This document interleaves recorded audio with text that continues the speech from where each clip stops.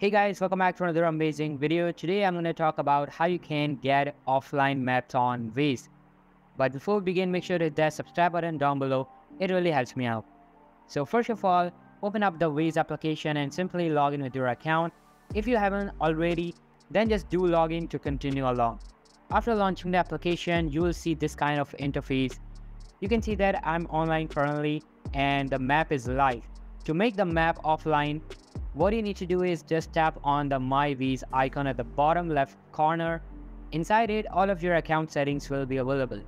Here, just tap on Plan and Drive. Now tap on the plus icon to create a new plan. After that, select your destination.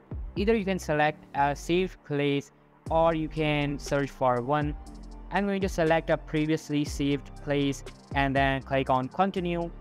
It will then choose the most effective time and route for you to reach your destination easily and quickly. And after it completely loads, tap on Save. If I open the destination, you can see that it opens without any error. But currently I'm online, so you just have to simply turn off your Wi-Fi or data connection and again go over to plain drive. And you can see that the map becomes available offline. And that's how you can get offline maps on Waze.